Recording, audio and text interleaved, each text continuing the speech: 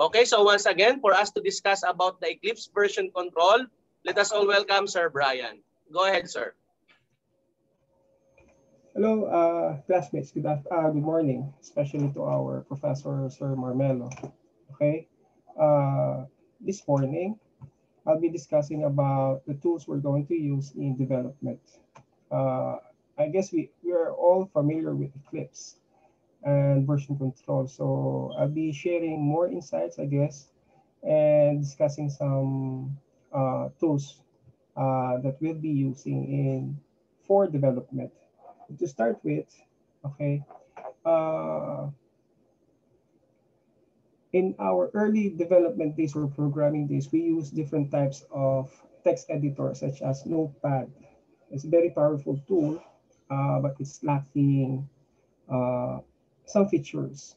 Okay, we could develop programming programs or create source code using simple text editor, uh, different types of low level or high level programming language. For example, Java, C++, no, we use only Notepad.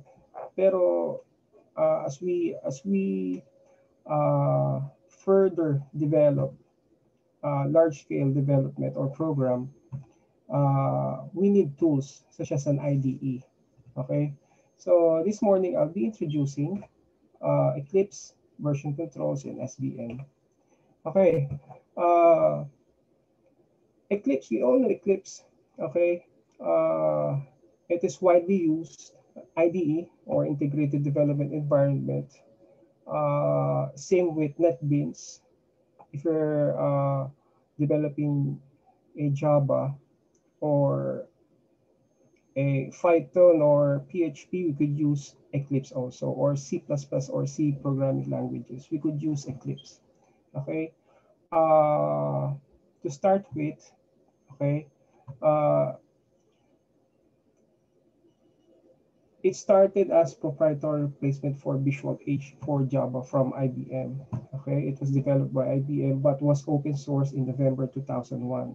Okay, now Eclipse is now controlled by an independent non-profit organization called the Eclipse Foundation. So it's a freeware. You can download it uh, uh, for free, no? Just go to eclipse.org. Okay. Simply, Eclipse is an IDE. Okay. So many IDEs are being used for development. So this Eclipse is one of the widely used IDEs. So if you want to download and use it, okay, you can simply download it. Go to eclipse.org. Okay. We all know already Eclipse. I don't want to elaborate on this, how to install. Okay. Though I have software, we can show you how to install it, but it consumes our time. So let's go directly to our main topic. Okay. So why Eclipse? Okay. Eclipse can be uh, connected with version controls. Ano nga ba yung version control na tinatawag? Okay. Uh, Before I start this topic, okay, I just want to share yung mga experience natin dito just to have idea about version controls. Okay?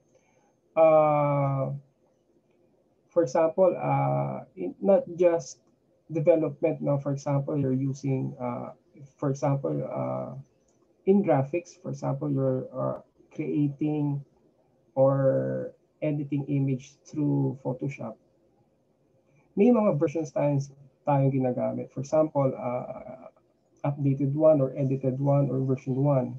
Siyempre, may papamodify or hindi pa tapos. So, for example, collaborate that PDF or PNG or JPEG. So, for example, first force or image 1 that JPEG. Tapos may edit pa tayo.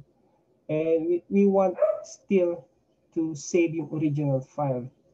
For example, so we need to rename it as image 2, but maintaining the original file na image 1. Parang ganun. So what is version control? Okay. In Eclipse, version control is being used. No, it is a tool that helps developers, programmers, okay, tackle some everyday problems. For example, tracking changes in the code, help to maintain the code, and allow them to work on same source files without affecting each other's workflow. On this image na makikita natin sa development, hindi lang naman isa. Okay, for example, there is a front-end developer, there is a back-end developer, there is a database administrator, database programmer, may mga designer, okay, collaborating to one project or one big program, okay. So using version control, this is a tool where these people or these programmers could collaborate or use the files, okay, in a stored space or tinatawag natin repository. Okay? May explain natin kung ano yung repository na tinatawag. Okay. We collaborate files. No? We're looking for the ability to share files for 2 or more people to be able to update the file. So we could achieve this file either sending the file around in emails as attachment or having the files on shared file system where many people have access to this one file. So meaning there is a repository or storage where several programmers could use that specific file. Pero meron tayo tinatawag na mga other tools. Mamaya explain natin to. So meron tayong other version controls. Okay, may force, beanstalk, Apache subversions, AWS code commit. So sa Eclipse, meron tayong version control system already embedded doon sa IDE natin. But if you are a visual programmer, okay, meron din tayong tools about version control na visual. Okay, we could use also version control using direct codes natin. No? Ano bang benefits ng version control? Anong purpose nito sa pag-develop ng isang program? Okay. These are the following benefits. For example, number 1, backup and restore. For example, I grab from the repository, from the source, okay, a file to be edited, okay, to be developed, no? For example, version 1, okay. If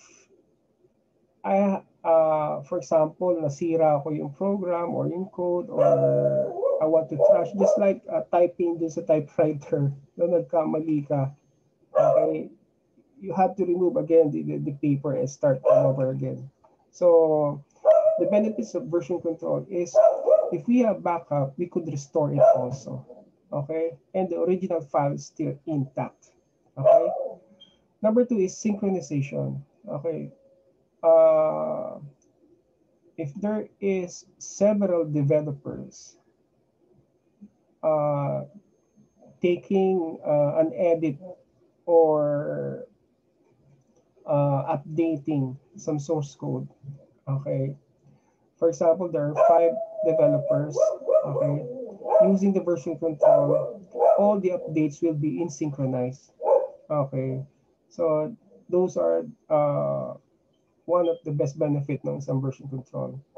Okay, just like there is always undo, okay, that's a one-time na short-term undo. For example, sa Microsoft Word, we undo something, we control Z, no? Undo. Okay. Pero may limit. Okay. If we're using a version control, the original file is still intact, no? From the time you edit, no? Mamaya, explain ko rin paano nangyari itong mga to. Okay. If there's a short-term undo, there is also a long-term undo. Okay. If one of the benefits of version control is that track changes. Okay. In every changes you made on your source code, okay, there will be logs na tinatawag natin. Okay. So there's also track ownership. For example, there are 5 developers in the team. Okay, you could take ownership of that specific revisions ng source code mo. Okay? Kasi may mga logs. And who did the program, the source code or editing or updates. No? So we could track changes and we could track ownership also. What do we mean by sandboxing? We could play with the program. Okay? So sandbox, literally, ano ba ginagawa natin? We play. Okay? Sandboxing in development means you could monkey around with your source code or want to try or test. Okay? Using the version control, we could play around with our source code. And if ever there is a harsh change doon sa dinidevelop mong program, you can still go back and restore. Okay. So there's also a thing called branching and merging. Okay. Ito na yung sa mga team natin. Okay. Or other collaborators or developers. We could merge yung changes na ginawa ni developer 1 and branch it to developer 5. We could merge yung progress ng developer 2 to developer 4. So, yun yung mga benefits ng version control. Okay, these are some visual representations, no, ng version control. Ewan ko lang sa inyo, but for me, I'm a visual learner. Mas lalo nating maintindihan, okay, yung topic if there's a visually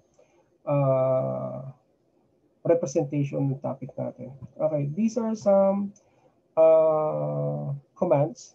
Okay, may mga check-in, may mga push, may mga edit commands. Okay, so sa simple check-in commands, okay, this is simply a scenario. Okay, there are several revisions. Meron tayong revision 1, 2, 3, 4 on the bottom. Okay, sa main trunk natin or repository na tinatawag or sa main storage natin, okay, we could grab those sources from the repository. Okay, for example, revision 1, we edit it. Okay. On revision 2, we could add. Okay. This is a simple basic check-ins, no? Very self-explanatory. Revisions 1, 2, 3, 4. Okay. So if you want to go back or edit again yung revision 1, revision 1 is still intact. Okay, or vice versa. So, ito yung simple basic check-ins. The next slide is checkouts and editing naman. Okay.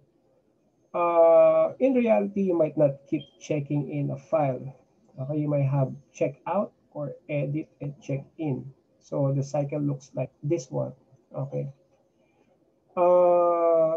If you want to grab from the repository or from the source, okay, from the SVN, okay, for example, yung revision 3, okay, you want to check it out and add additional features. So on this, kung nakikita nyo yung cursor ko, yung mouse ko, I'm putting it out to check out. Okay, so ito yung working copy mo. So yung revision 4 will be checked in. So meaning from the repository, our command is check out. Okay, and then if we're done editing, we're going to push or check in. So this is edited already, or revision 4 example, to the repository. Okay, next naman is diff command, okay, the track has stored changes as a file evolves. Diff are the changes you made with changes you made while editing. So imagine you can peel them off and apply it to a file. No, so you just simply just parang update lang. Okay, from revision 1 to revision 2, you add or edit, you add juice, no? So it is uh, updated to revision 3 and so on and so forth. So that's it, no? Yung basic different changes na tinatawag natin. Okay, branching naman, ibig sabihin nito that as branches that as copy code into separate folders so we could play around it separately. Okay, if you want to, for example, the concept of version control is you could download or you could have a copy from the repository, the original file. Okay, and if you want to push back, the original file is intact, pero yung download mo na original file is already edited or revised. No, that's the time you could push back, no, or update. Okay.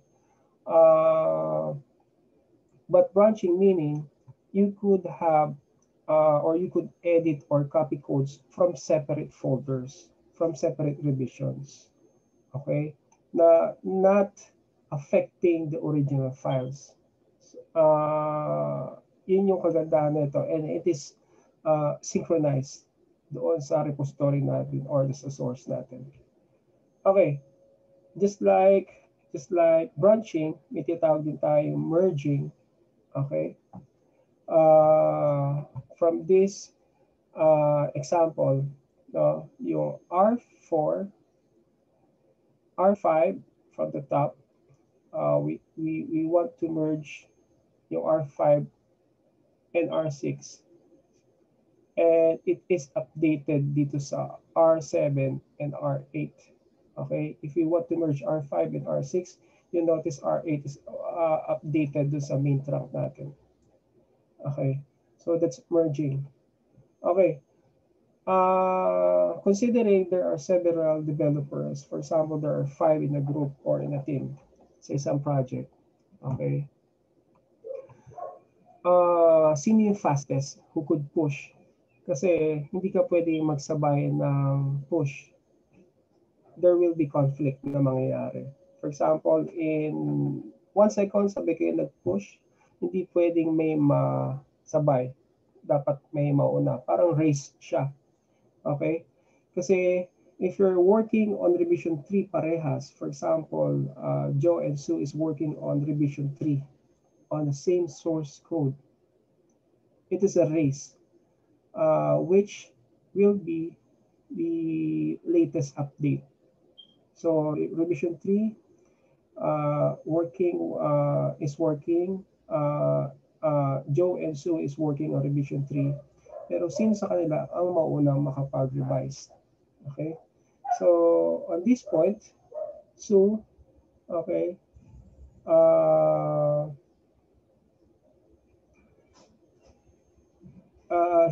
she's the first one na who could edit, who could push in. Si Joe pala ang kapag first validate and check in. No? So ibig sabihin si Sue cannot revise kasi meron nung nauna doon sa nag-revise ng version 3. So these are just example ng version control. Okay? Ng mga sample codes. Okay. So tagging. Okay. Instead of for example, Java has several versions. Okay. In version control, it's different. It is simply the systems that you tag or label yung mga revisions na ginagawa natin. Okay, so for example, yung release or revisions number 1, okay, this could be tagged as 1.0 or 1.5 or 2.0. Okay, so from that tagging pa lang, we could go back, no, to the specific or retrieve or restore or update from different taggings, no? So mas mapapabilis. Okay. So that's our few uh, uh, commands in version controls. So let's see some concepts about a version controls type. Okay, there are two types. Okay, there are two main types. Okay. Sa version control kasi, this is a tool. Okay, may tinatawag tayong visual or BCS, visual BCS version control. It is like a Apache in PHP. Okay, if we're going to create a program in PHP, we need a server. Okay? So may tinatawag tayong mga SVN na tinatawag. Okay? Yung SVN na yan, those are the servers, just like Apache. Okay? Just like SQL servers. Okay? We need a repository. Okay? So there are two types of version controls. Number one is centralized, and number two is distributed. Okay? Ano ba yung pagkakaiba ng dalawa? Okay. Centralized version control system are a type of version control system with a single server containing all versions of the code files, often stored in repositories. Okay, the number of contributors or programmers working on the code files and the backup files for the main project. So this setup allows every contributor to the code to know what the others are working on, making it easier to communicate and manage the people based on specific tasks. The main downside for this setup is that since all the code files and the backup files are stored on one centralized server, if something were to happen to the server, then everything will be lost. So subversions and performance examples of CBS. Yung version control natin, there are two types, may centralized at distributed. Okay. Yung example natin mamaya is centralized version control. Okay. This is the illustration or figure about centralized version control. Kung makikita natin yung illustration, okay, meron tayong centralized server or repository. Okay. Yung ginagawa natin mga versions are stored on one storage only. For example, there are different contributors, programmers, developers who will work on it. Napakabilis. Okay. The only problem is if ever there will be problem on the server, all of these contributors will be affected. Okay, that's the problem. For example, you could version 1 could copy, okay, from the source or central server, okay, and he will be pushing it back, so it will be synchronized in updates. So version other contributors naman, same thing ginagawa, no? That's the only problem. Okay, if ever the centralized server is down, okay, you cannot work, though you have a copy to your tawag dito, to your machine, pero you cannot push it back. Okay, and you don't have any backups at all. Okay, updated backup pala, hindi yung ini-edit mo na source code. Okay, so distributed naman, okay, ito yung ginagamit, example nito yung Git version control, if you heard about Git. Okay, yung visual SVN is centralized. Ito distributed naman, example nito yung Git. Okay, Git, Mercurial, or Bazaar are version control systems with one or more main servers. Meaning, in your machine, you could have servers, unlike centralized. So distributed naman, just like acting, you have server on your machine. Okay, so this difference between the two. Okay, let's see the illustration of distributed version control system. Okay, unlike yung centralized, dito makikita natin, we have also uh, a Mac or clone server on your machine. No? And if you want to update and synchronize, you have to push what is being updated doon sa source code mo. Okay, so lahat sila, for example, updated programmers will push back doon sa main server will be updated also. Okay, so what is Subversion? In Subversion is a tool or a server just like Apache. Okay, these are free source version. Okay, this is used or standard in Linux or Unix or BSD. Okay, these are freeware or open source software. Okay, so we have, if it's up to you, know what type of version SVN you're going to use. When we say subversion or SVN, okay, pares lang yan. Okay, it's either you have to use command line. Okay, we use graphical, just like Tortoise SVN. Okay, Tortoise SVN is the one you're going to install on your machine. Later, I'll be discussing it. Okay, either use the IDE integration, just like Eclipse, which has an SVN tool already embedded. Okay, pwede rin yung mga browser-based subversion clients. And it's up to you kung ano yung preference mo. Okay, if you're just going to start with version control, better get yung mga graphical, and just like Tortoise SVN. It's very easy to install, unlike yung command line, yung mga text commands, very, tawag dito, you have to learn new code command lines again. Okay, so Visual SVN, okay, this is a server na sinasabi ko earlier. Okay, ito yung itsura niya. Okay, Visual SVN server is from Microsoft. Okay, you can download this also for free. Okay, if you're going to use Visual Server, you have to have Tortoise SVN. Okay, this is a Visual SVN client that must be installed in your machine. Okay, for example, you have 5 developers, you must have a Tortoise SVN or client installed.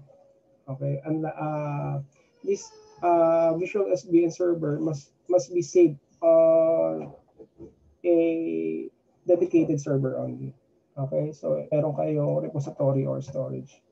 Okay, Visual SVN is a repository server for storing data files shared among team members, just like Google Cloud. No? Ito medyo naging complicated lang. We share files using Google Cloud. Diba? Parang naging mas pinaganda lang, mas pina-complicated lang ang Visual SVN compared dun sa Google Cloud. Very user-friendly kasi si Google Cloud. No? Just the same idea. Okay? So, Tortoise SVN is a client tool. Okay? Subversion. Okay? If you want to use this, hindi lang po siya for development. You can use this also for yung mga desktop publishing. Pwede rin sa graphics and multimedia, yung Tortoise SVN. Just like yung Visual SVN. Pwede rin po ito. Okay, if you want to download it, okay, you must have, you cannot use Tortoise SVN if you don't have a Apache, or sorry, yung SVN server. Okay, okay. Yung example natin is visual representation ng SVN. Okay, so so to use the Tortoise SVN, you must have first yung Visual SVN. Okay, ito siya. Okay, client machines. Either you're using different types of operating system, you're using Linux or Mac, meron din version ng Tortoise SVN. Okay, that can be connected dun sa visual server natin. Visual SVN, yung server machine natin or repository. Okay. So, if you want to have this copy, no, if you want to try, sir, classmates, no, I'll be sharing this as per requested. These are the reference. Okay. If you want to learn this, these are the links. Okay. Just direct message me if you want to have this copy. So, sir, yun lang po.